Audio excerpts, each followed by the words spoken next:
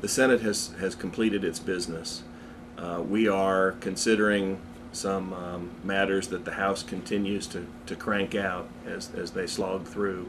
Our committees, of course, completed their work weeks ago and have been shut down. And unfortunately, we just find ourselves biding our time for the House to decide that they've had enough and they're ready to go home. We had hoped that they would accommodate us and all Tennesseans by wrapping up today on Saturday. They left under cover of darkness on Friday and decided not to come back till the middle of next week. So we hope they have a peaceful and restful and healthful weekend. Have a big time, and I know a lot of them look forward to getting back to the capital city next week to do whatever it is they do when they're not passing legislation. But we have let them know that we have concluded our business, and the Senate is prepared to adjourn and conclude the 106th General Assembly next week.